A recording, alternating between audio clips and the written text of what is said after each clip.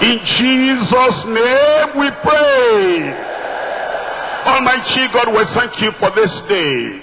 I pray for every one of my brothers, every one of my sisters, all our children, all our youths, our teenagers, anywhere, everywhere now, I pray the victory will come into their lives in Jesus' name. All unseen forces in your life are conquered. All evil powers in your life, they are conquered.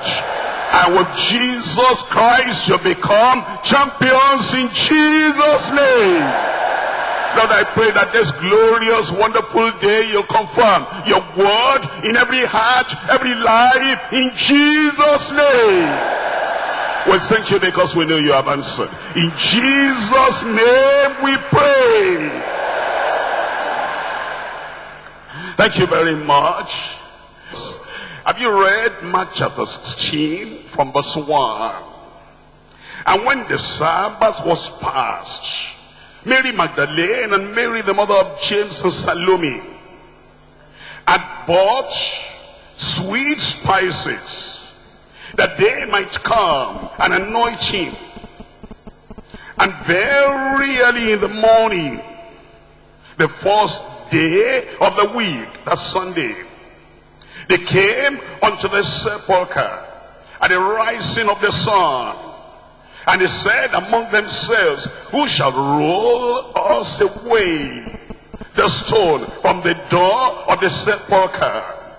And when they looked, they saw that the stone was rolled away, for it was very great. And entering into the sepulchre, they saw a young man sitting at the right side, clothed in a long white garment, and they were frightened. And he says unto them, be not affrighted, be not afraid. You see Jesus of Nazareth, which was crucified. He is risen. He is not here. Behold the place where they laid him. But go your way. Tell his disciples and Peter that he goeth before you into Galilee. There shall ye see him, as he said unto you. And he went out quickly and fled from the sepulchre. For they trembled and were amazed, neither said they anything to any man, for they were afraid. Now when Jesus was risen early the first day of the week, he appeared first to Mary Magdalene, out of whom he had cast 7 devils. And she went and told them that had been with him, as they mourned and wept. And they, when they had heard that he was alive, and had been seen of her, believed not. After that he appeared in another form unto 2 of them, as they walked and went into the country. And he went and told each to the residue. Neither believed they them. Afterward he appeared unto the 11, 12 minus 1. 12 apostles minus Judas, who had died, who killed himself. Afterward he appeared unto the 11, as they sat at meat, and upbraided, rebuked them with their unbelief and the hardness of heart, because they believed not them which had seen him after he was risen. And he said unto them, go ye into all the world, and preach the gospel to every creature. He that believeth and is baptized shall be saved, but he that believeth not shall be damned. I believe. I believe. I'm saved. And these signs shall follow them that believe. In my name shall they cast out devils. They shall speak with new tongues. They shall take up serpents. And if they drink any deadly thing, it shall not hurt them. They shall lay their hands on the sick, and they shall recover. So then, after the Lord had spoken unto them, he was received up into heaven, and sat on the right hand of God. And they went forth and preached everywhere, the Lord walking with them and confirming the word with signs following. Amen. Explosive power over unseen forces. You've seen the promise there already. Because Jesus rose from the dead. Because his power now circled the whole globe. And he said, all power in heaven and on earth is given unto me. And then he said, because of that, go ye therefore and teach all nations, baptizing them in the name of the Father and of the Son and of the Holy Ghost. And then he said, lo, behold, I am with you always until the end of the world. That's why we're here today. Because Jesus won. Because Jesus conquered. Because Jesus overcame. Because all power now resides in the name of Jesus. That's why today, when we stand in authority in that name, every unseen force, every unseen enemy, every unseen evil spirit will bow in the name of Jesus. Three things we're going to consider. Number one, the power of partnership over unseen enemies. The power of partnership over unseen enemies. Number two, the purpose of power. Everything that God does, he does for a reason.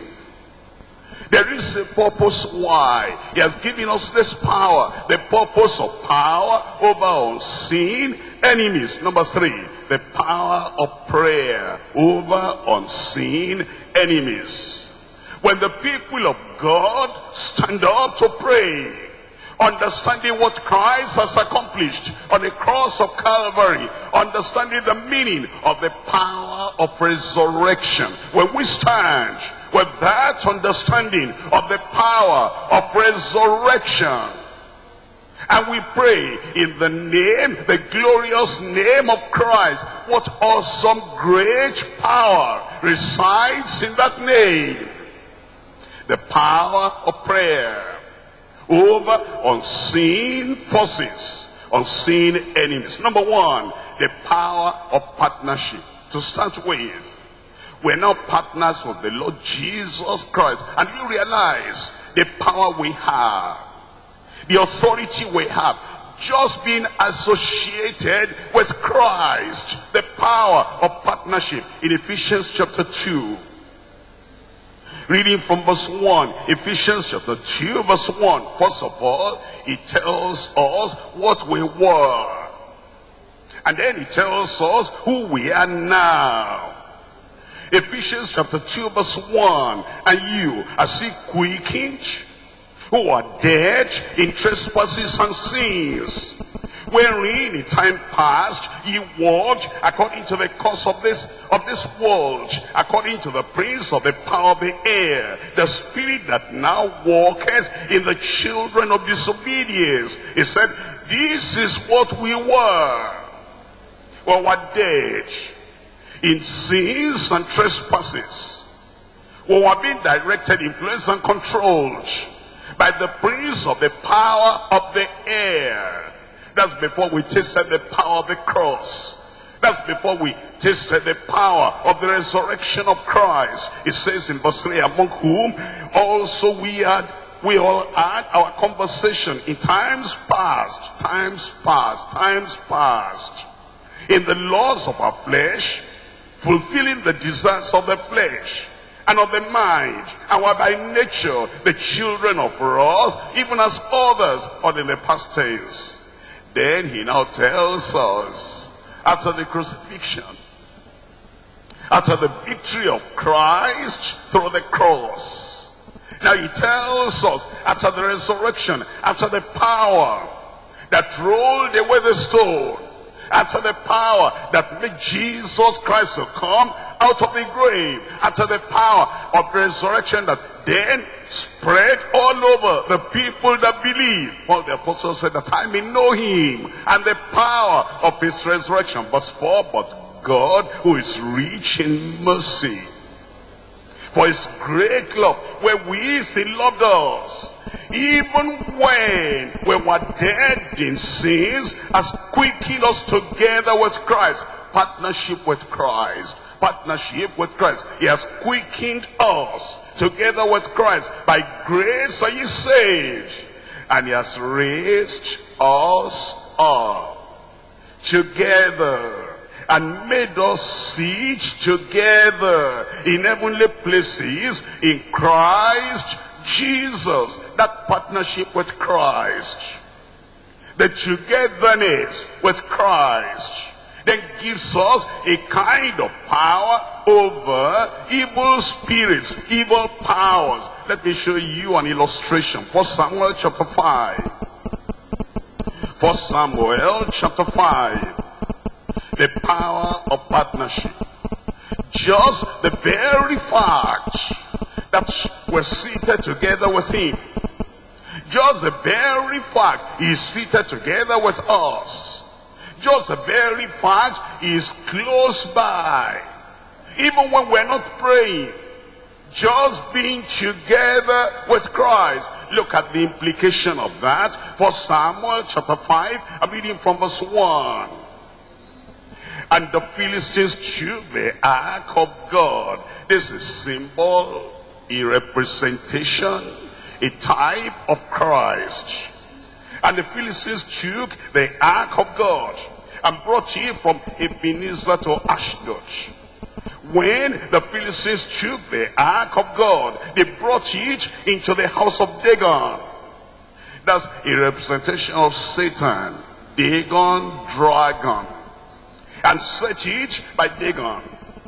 And when they of Ashdod arose early on the morrow, behold, Dagon was falling upon his face to the earth before the ark of the Lord.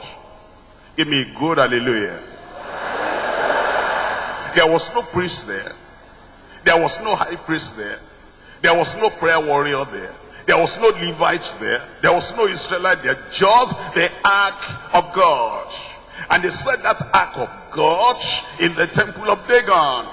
Just the ark, the presence of the ark. By the time the people came in the morning, Dagon was falling down. The very fact that Jesus is present in your life, Satan has fallen. Evil spirits are falling. Just the very fact you are a child of God. And your partnership with the Almighty God and with Jesus Christ, Satan will not have any victory in your life. They will fall. They will fall. All the unseen enemies in your life, they are falling already in Jesus' name. But the people are not learned their lesson. They didn't understand. They thought this is accidental. You know, when they see the victory in your life, oh, they say that's accidental. When they see the prosperity in your life, oh, they say that's like, they will soon lose it, that's accidental. When they see that now the joy of the Lord is the strength of your life, they say that's accidental, that's just for one day, you'll soon lose it. This one you are getting, you will never lose it. This victory you have got, you will never lose it. You will trample upon all the unseen forces, all the unseen enemies, in Jesus' name. And they took Dagon. They had to take him. They had to help him. You know, a God they have to help, that's not a God. That's an idol. That's an idol. And all those, you know, they need to do ritual. They need to do sacrifice. They need to do this and that. We don't do any sacrifice. We just come here with our Bible in our hand, with the word of God in our mouth, with faith in our heart. We don't do any ritual. Do you do ritual? Do you do sacrifice? We just stand like this. We don't have to roll on the ground. You roll on the ground. And we say, in the name of Jesus. And all the power of resurrection that came on that first Sunday, in that Sunday morning, all the power. When you mention that name, everything, all the people just fall down like this. Don't you remember when the angels came from heaven to roll away the stone? We're told all those people, the guards, not our guards, their own guards.